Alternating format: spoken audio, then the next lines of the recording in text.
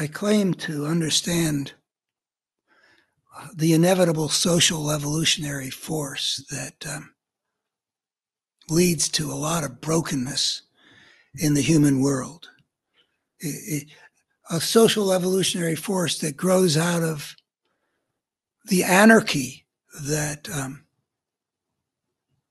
the rise of civilization inevitably plunges a creature into, because it means leaving an order, an ecological, biospheric, natural order that has been evolved biologically to be able to take itself ever further into the future as long as the sun gives it energy to do the job, which means that the interactions of the parts are regulated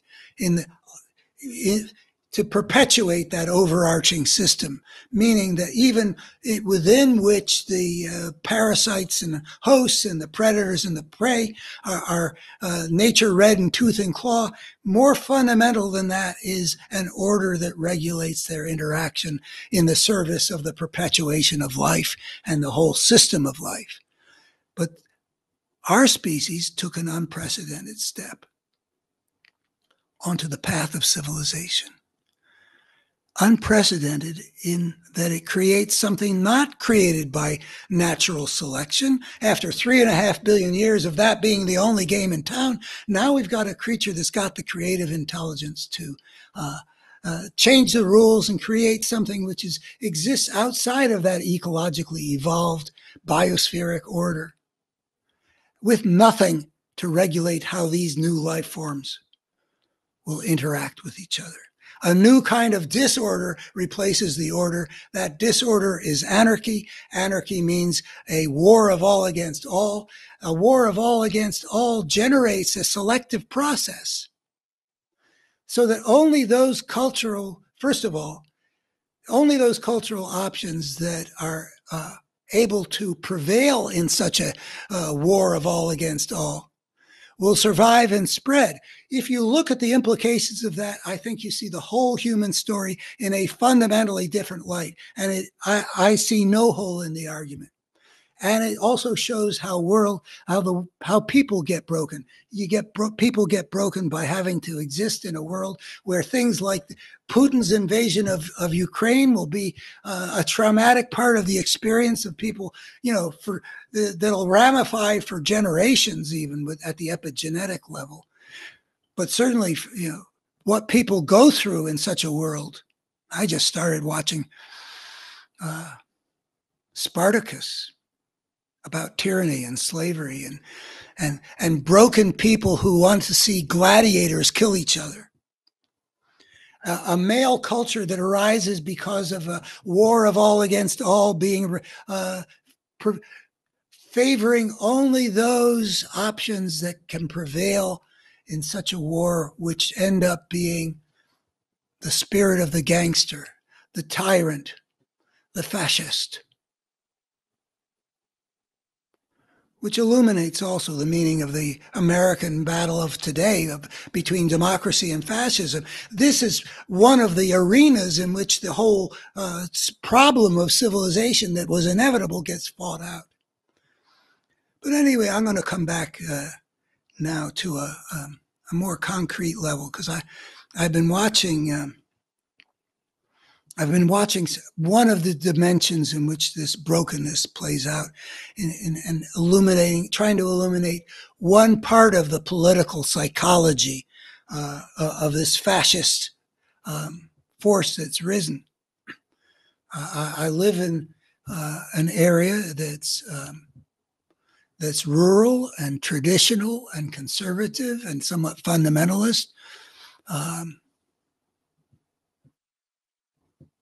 And I don't really claim to know in great depth, but I've had years of exposure which lead me to believe I know what I'm talking when I write this piece, which was an op-ed of mine. Let's see, when did I publish this one?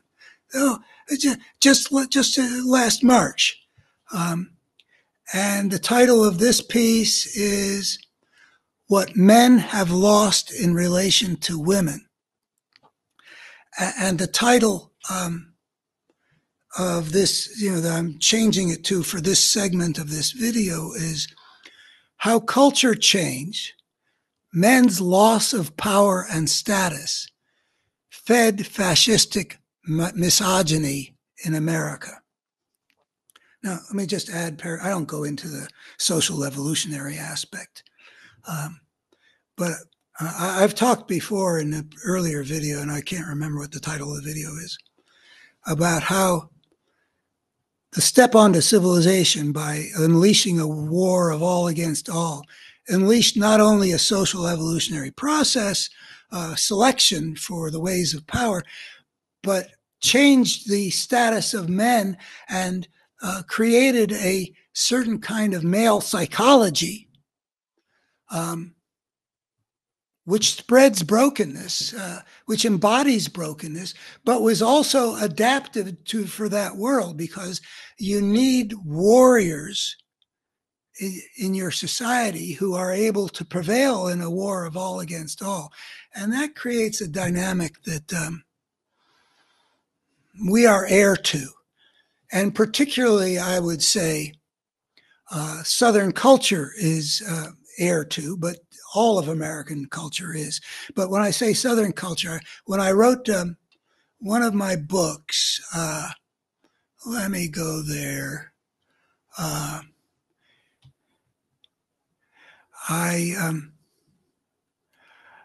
wrote a book about healing the wounds that drive us to war.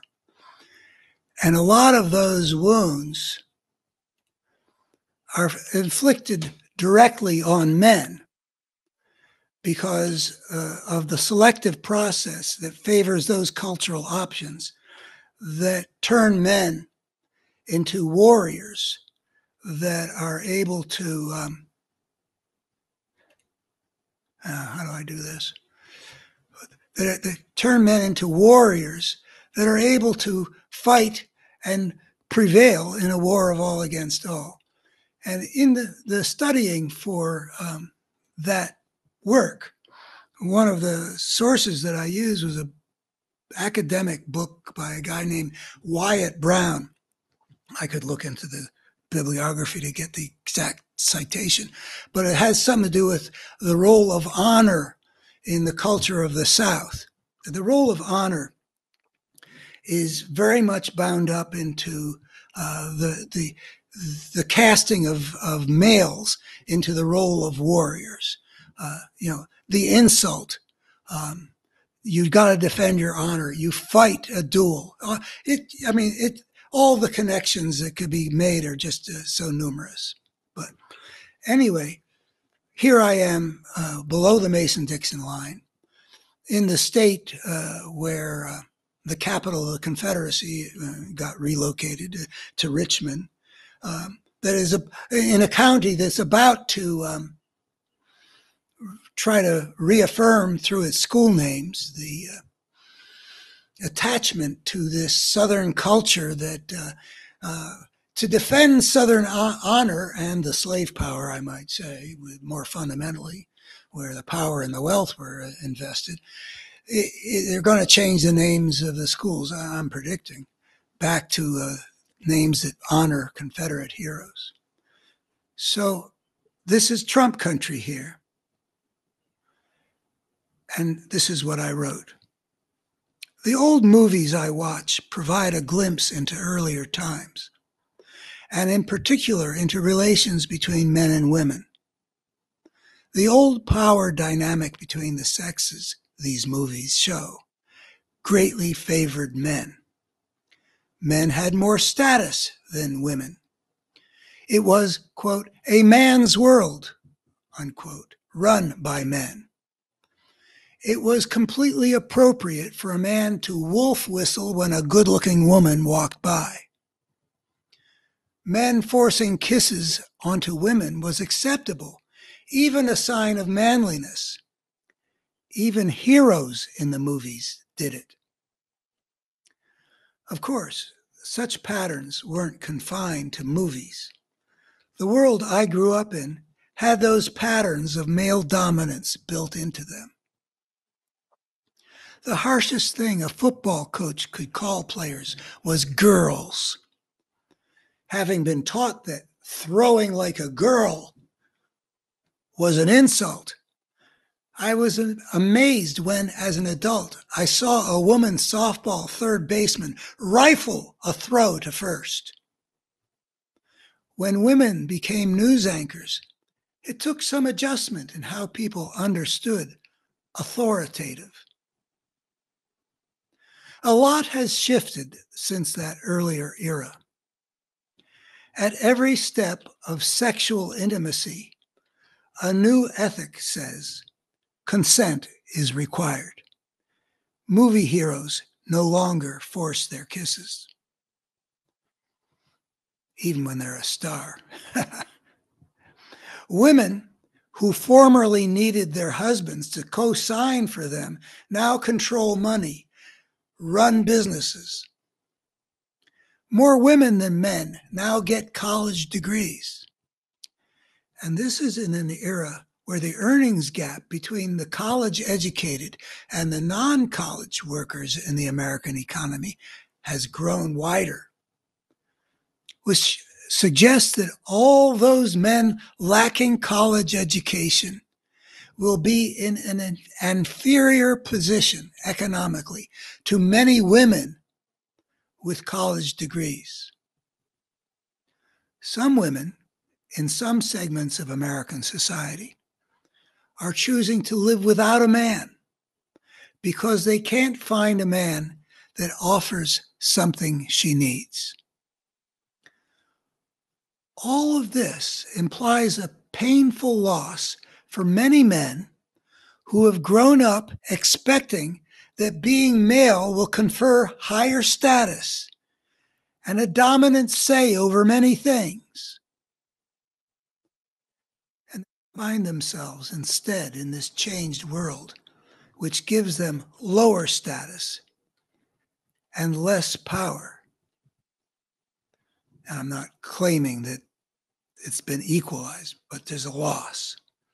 A world, for example, where Me Too has become an established part of the culture, where men can be punished for behaving with women the way so many men, including Harvey Weinstein and Donald Trump, have behaved.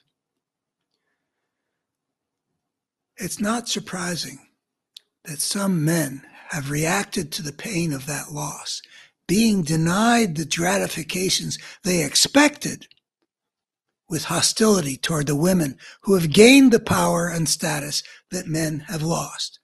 Again, I'm not claiming equality, but a shift from one to the other.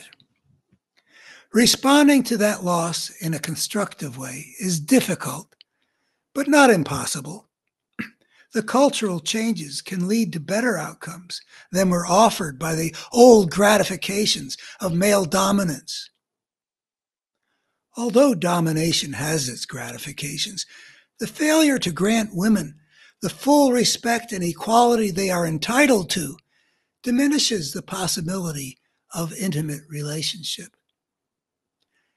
And I want to add here that I think it was the last time out I shared with you what I call the sacred space of lovers, which is about the wonderfulness that's possible, that is more possible when both parties give each other full respect and equality and entitled to fair treatment. And well, how full can the relationship be when it's seen in terms consistent with a hero who might say, like many movie heroes did, "Don't you worry your pretty little head about that"? The challenge has been to learn a new pattern of relationship, one where men and women recognize and respect each other in equal measure, where genuine encounter takes place, and the two become mates in a more complete way than when one was made subordinate to the other. The old arrangement also imposed burdens on men. Any relationship will be incomplete in which the man followed the old rule that men don't show vulnerability, because vulnerability is an inescapable and fundamental part of the human condition. Hiding that vulnerability and hiding the important feelings and needs that go with it means sacrificing intimacy. American men, taught that heroes are the strong, silent type, paid a price. And here I might interpose that a social evolutionary process that requires men to be optimally organized psychologically to be fierce warriors downplays, teaches them to deny vulnerability, pain, needs. But change at that level, from a man expecting to be in control to one ready to go with the flow in a relationship between two whole human beings, is hard to achieve. It requires a change in one's emotional posture, an opening of the heart. And here I might add, was not in the piece, that people who are organized to perpetuate tradition, which is a large part of the conservative culture, are not going to be as capable of discarding things in a tradition and reorganizing themselves for something better. The difficulty of that challenge may help explain one of the political developments of our times. Polls show that a lot of white males without college education have aligned themselves with Donald Trump, a man whom everyone has heard bragging about sexually assaulting women, and who has now been found by a jury of average Americans to have raped with his fingers a decent woman. Perhaps Trump is a hero to a lot of young men, angry about being denied the dominance they expected, not in spite of, but because of Trump's criminal way of asserting male dominance. Misogyny in the Trump party is perhaps to be understood as revenge against women. You might say a feature, not a bug. The division of the human world into male and female is quite fundamental. And the relationship between husbands and wives is a huge part of people's lives. It is not surprising, then, that a disturbance in that dimension, a cultural change more challenging than individuals or the culture can easily manage, would have profound repercussions. Like, for example, bolstering the angry and violent force of fascism, which is threatening right now to destroy and replace American democracy. Pain and rage always degrade the spirit of the human world and are always useful to fascistic forces.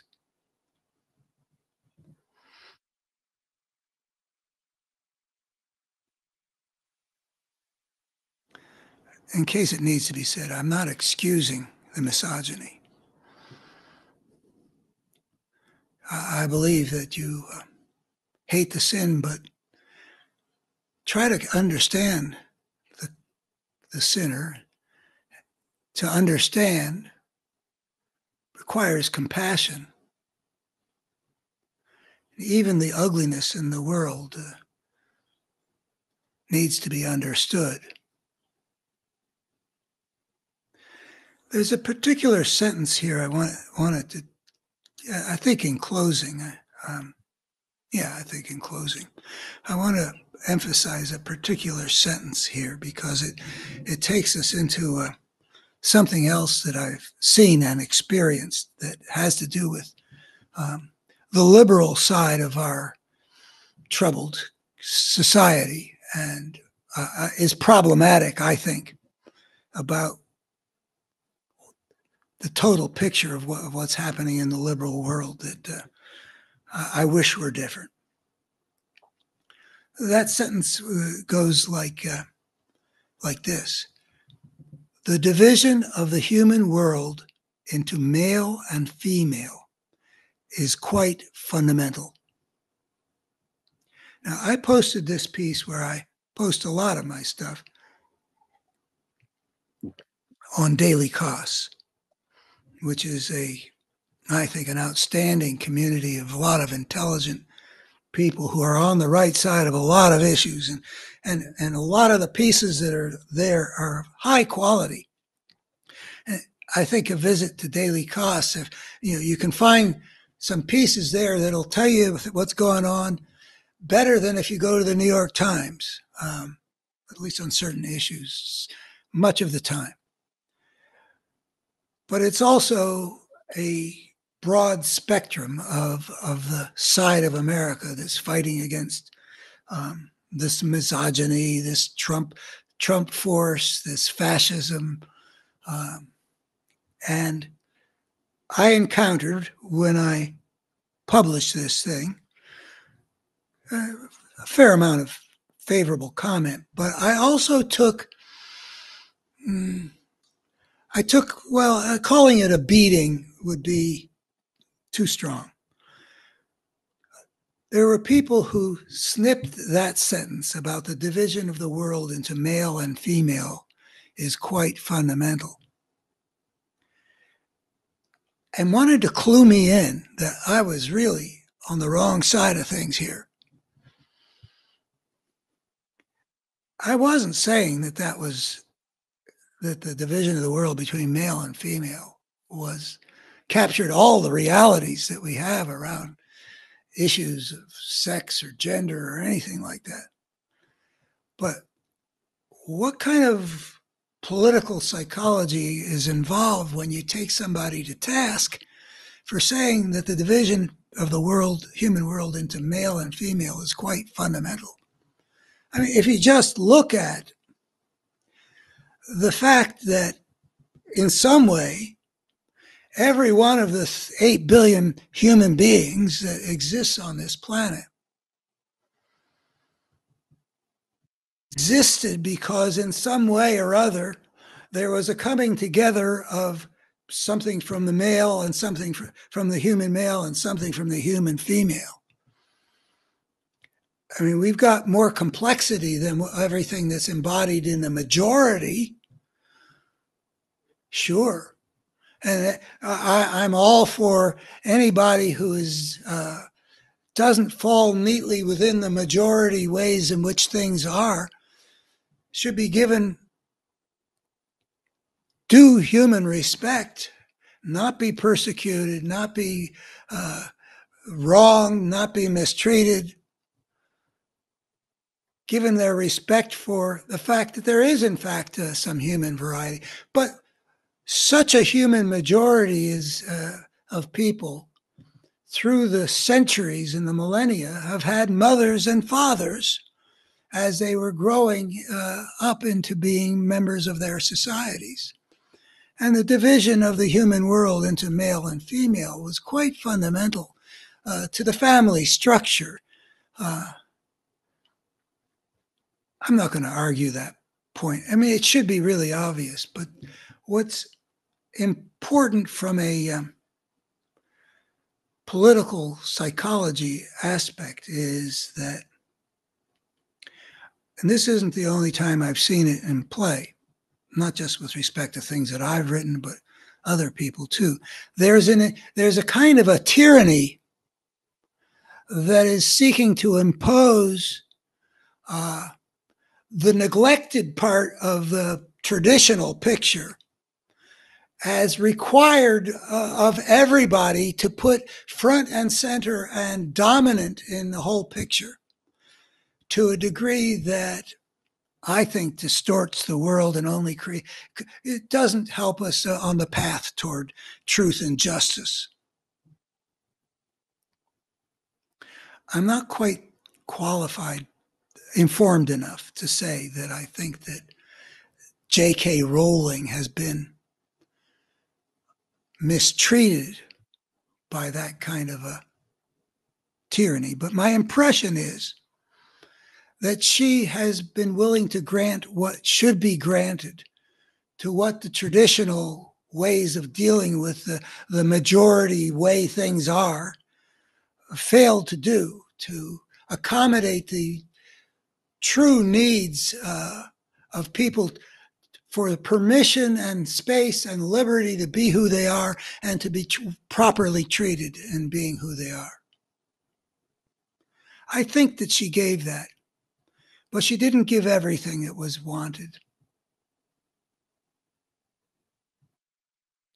I've observed before that when people are liberated in really important ways, valuable ways, I mean, people have been persecuted, and it's really something to celebrate when those who have been persecuted, like being gay, which got Oscar Wilde thrown in jail. When people who are persecuted get liberated, there's a swing that goes to an extreme. What we see in A Tale of Two Cities is, yeah, we need a French Revolution, but no, we don't need a reign of terror like the extreme that got imposed when people who had been oppressed for a long time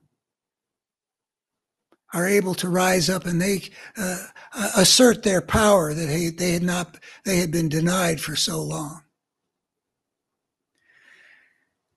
That may be perfectly understandable, but in today's America,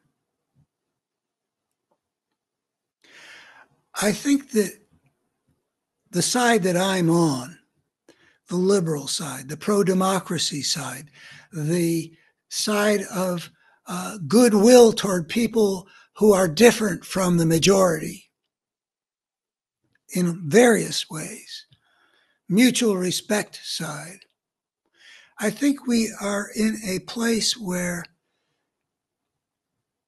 excesses undermine the effectiveness of our side that needs to win the battle against fascism. So I think that I understand that people get triggered by one thing or another. People get triggered because there have been traumatic things that have been suffered. And things like that are not readily healed. But the quicker we can get to reason and not extreme, fairness and not imposing more than is appropriate, the better our side will be in winning over the rest of America and not giving the fascist side things to point to that alienate a lot of Americans who are not on the bandwagon of the extreme that the people who have been triggered seem to be seeking to impose. So I would like to see us find a more balanced place. I don't have any magic wand to wave, but I would say saying that the division of the human world into male and female is quite fundamental is something that should be just so obviously true that whatever it is that makes people think it really needs to be, listen, Buster, you got to get your head back together and see it's really this way. We should get past that. We need to be as sane as possible because we are dealing with something on the other side that is insane. to a degree that is difficult to understand. But whether we understand it or not, we need to defeat it to protect what's most important about the America that we've got.